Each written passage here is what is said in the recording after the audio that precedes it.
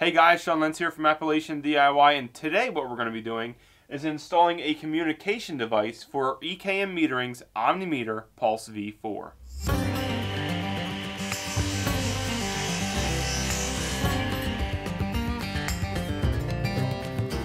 Alright guys, what we're going to be doing today is installing a communication device into our Pulse V4. Now if you missed the video of us actually installing this into our electrical panel, go ahead and check out the description below for that video.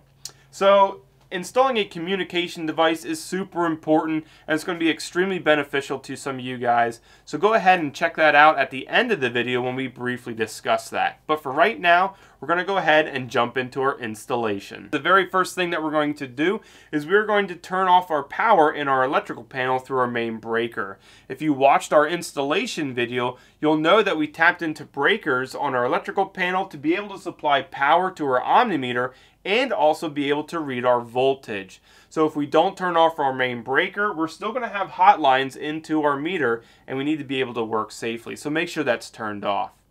So real quick, I'm going to briefly describe how the communication system is going to work. We have these 485B baseboards attached antenna, and that is going to get hooked to our Omnimeter, and it's going to transmit information. Now on the receiving end, we're going to have a push 3 with another antenna, so we need 2 total. And that's how they're going to communicate back and forth. For these antennas to work, we need to be able to supply power to them, and we have 3 options to do that. The very first being right through our Omnimeter. There are ports on the top side that we can tap into to supply power to this. However, you need a USB dongle hooked into your computer, and that USB dongle must be wired into your EKM meter to be able to get into the software to turn those ports on the top on. You can also turn those ports on by the push 3 once everything is set up. If that option is not going to work for you, we can go ahead to option number 2. Right on the baseboard itself, there is a 12-volt barrel jack. All we need is a transformer and be able to plug right into here. That's probably the simplest and easiest way to do it. However, we need an outlet right next to our Omnimeter. I don't have one, so we're going to have to use our third option. And our third option is this power supply right here. Now this is going to take in our 120 volts AC and convert that into 12 volts DC, and that's going to be able to power our antenna. Now what's really nice about this power supply is that it's going to fit right onto our DIN rail right here next to our Omnimeter. So I went ahead and put our power supply in our enclosure and just kind of moved everything down to the left hand side. We still need room in this enclosure on the right here for our antenna to go. So the next thing that we're going to do is we're going to hook this power supply up. And we're going to be using lever nuts to do that. So I'll bring you in a little closer and show you how to wire everything up.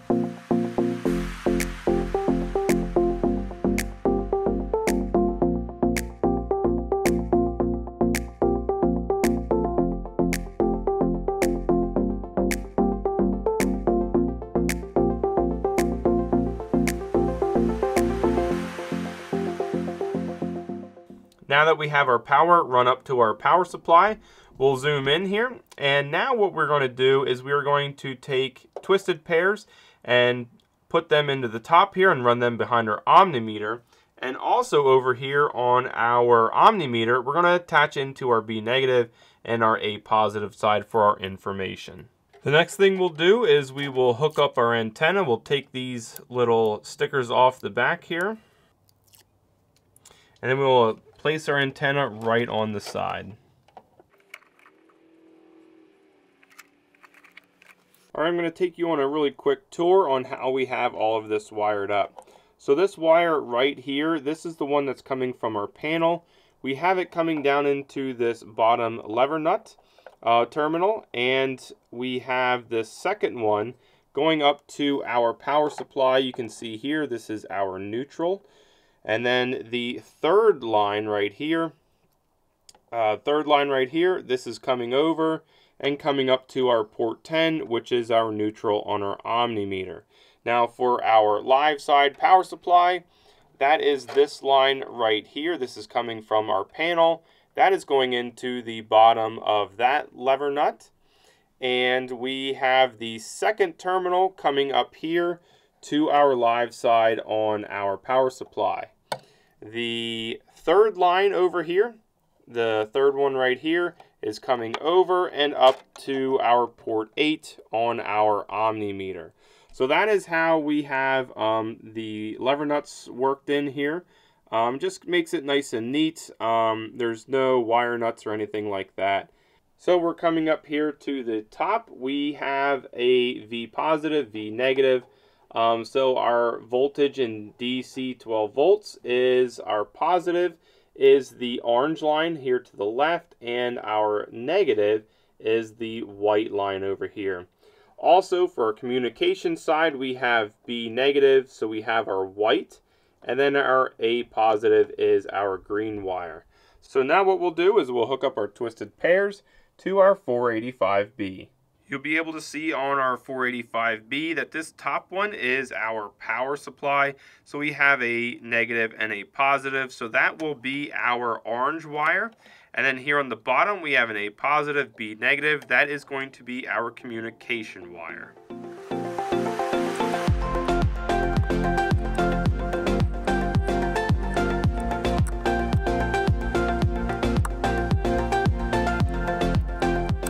Alright, so our power's in, so we're going to now do our green twisted pair. Remembering our positive, or A, is our solid.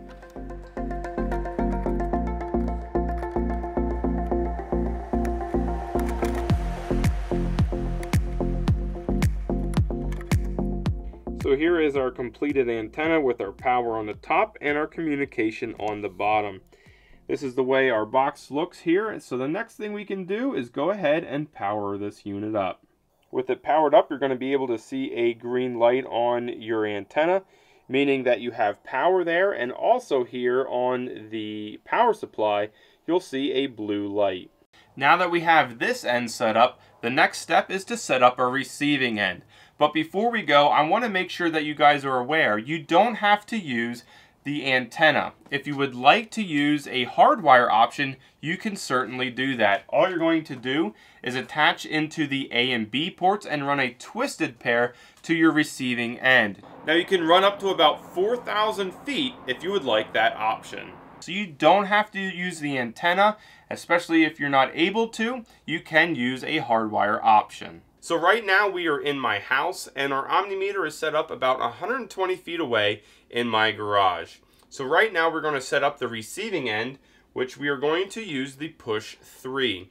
So this is going to be hooked up to an antenna to receive the data from our omnimeter, and what this Push 3 is going to do is take that data and push it to the cloud. So to set this thing up, the first thing that we're going to do is set up our antenna. This antenna is the exact same one that we used in the garage, so it has the exact same port. So what we're going to use is a twisted pair again and tap into the A and B port on here. Now they have a 3-pronged terminal that we can just put in our twisted pair to, and we're going to do the same thing just to keep it simple. We're going to use a solid green in A and a white in B. And for our terminals here, it's the exact same thing on our antenna. So once the wires are attached to both of these, we're going to take this plug, and there's only one that it will fit into, and it is the 3-pronged plug. So that is how we're going to hook the antenna into our Push 3. The next thing that we're going to do to hook this up is we're going to power up this unit. Now this takes the exact same barrel connector that the antenna does. So what we are going to do is take a transformer. We have a splitter that we're going to put into here. So one of these barrel jacks is going to be put into our Push 3 right here on the back, and then the opposite side is going to be put into our antenna. Right like that. So that is how we are going to hook these up. We have a DIN rail mounted right here to our wall where we're going to put everything, and we're also going to mount our antenna right alongside of it.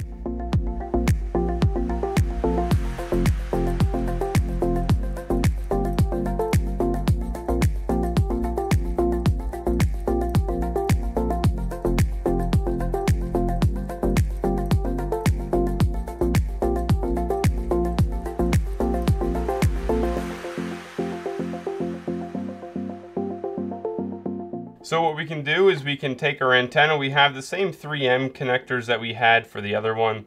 We'll just take these sticky backs off. We will mount this antenna right here next to where our push 3 is going to go.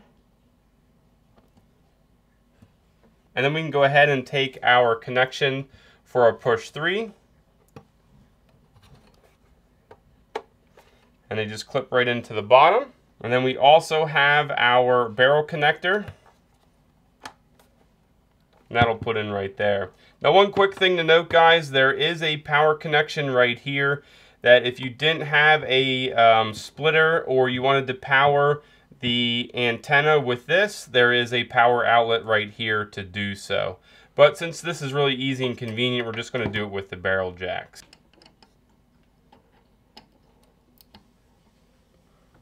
For those of you wishing to hook up your Ethernet, you can do that right here. So for us, we'll take our other end and just plug it right into our router here on the back. That way we can be able to communicate with the cloud. So once you have all of your wires set up, go ahead and look up top here on your push 3. You have 3 LED indicators. The very first one over here will be solid green. That is your power. It's indicating that your push 3 is powered up. This middle one right here, this is your internet. It blinks green every time a meter read is pushed to the cloud. So you'll be wanting to see this blinking on and off. The one on the right you'll see is blinking more readily. That means that it is reading from your omnimeter itself, and that is set to read as fast as possible by default. So this one will blink pretty fast. Now that we have our communication set up with our push 3, the next thing that we need to do is set up our software. So we're going to go ahead and jump over to the computer and set it up now. Okay, so what we're going to be doing is we are going to be going over software setup. So you receive this email from EKM Metering, and it has all of the information you need. There's some important stuff. The first one right here is your master key. This is for your push, and it's how we're going to communicate with our system. So the first thing that we're going to do is we are going to come over here and do the EKM Push account portal right here. So it automatically put our key in here. I have my name, my email, and we're going to go ahead and put a password in.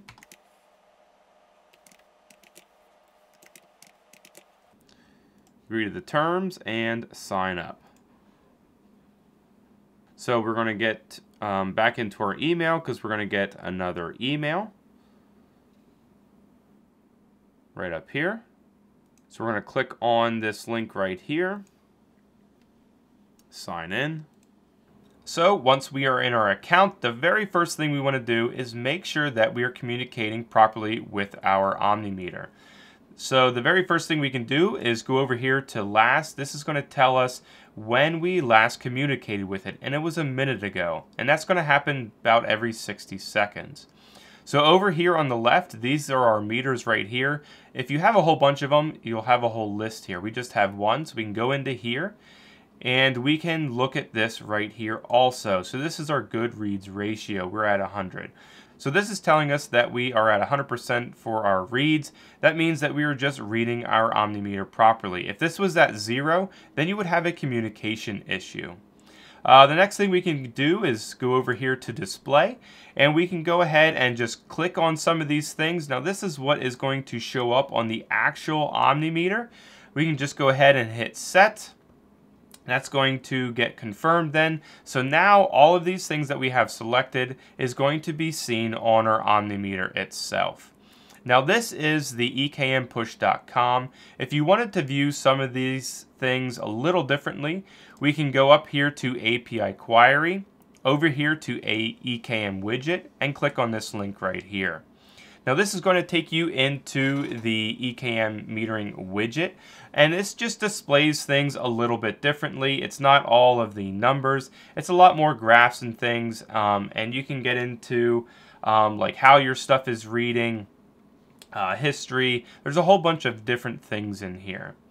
The other thing we want to show you is back here in our email is this Encompass IO. So we'll click on this. I already have this registered. So we will go up here and click on this. And this is our meter right here. And what's really neat about this is the widgets. I really like this. You can select a whole bunch of different things over here to have all sorts of things displayed. I really like this calendar. It kind of shows you what your highest days of consumption are. And what's really nice about this Encompass is the billing. So we'll go up here to Bills, Billing Settings, and we can go ahead and set this up to actually bill a tenant if we wanted to. So you're going to put your price per kilowatt hour up here, and then go over here to Credits and Fees. We're going to be selecting Fees because we're charging. Tenant Info. This is going to be who you want as your tenant, and you're going to be able to put their email in here and send it right to them. So then your Billing Agent Info, this is you as the owner.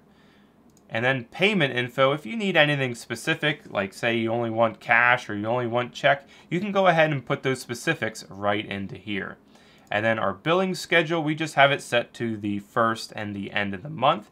And then just go ahead and click right here and you send your bill. That's super simple. So we'll save all of those settings and there you go. So that's really nice about this. This is going to do your bills and stuff really easily. So Encompass IO is a total system that you can view things on, and you can also do your billing from. So that's a huge benefit from that. The Omnimeter Pulse V4 also can meter gas and water. So what that means is that on the top of your Omnimeter there are some connections for pulse counting. So all you need to do is put a water meter in line with your water line, and you can be able to calculate how much water is going through there. So you can also charge for water. You can have a meter in line on your gas system and also calculate for that as well. So you can do billing for your water, gas, and your electricity all with one meter. Now on top you will be able to have up to 3 components up there, so you can have 2 water or 1 gas. It all depends on what you guys have configured for your setup. But you can run 3 different pulse meters from your Omnimeter in addition to running your electricity. So it's going to do electricity, water, and gas all in one unit. So it's a full Encompass unit with the software to back it up. So that's a super convenient thing to have. So if you guys have any questions with this setup, go ahead and reach out to EKM Metering. Their staff is phenomenal and they'll be able to help you out. I hope you guys enjoyed this video. If you did, make sure you hit that like button and head over to Appalachian DIY for more videos. Thanks again guys, and I hope to see you next time.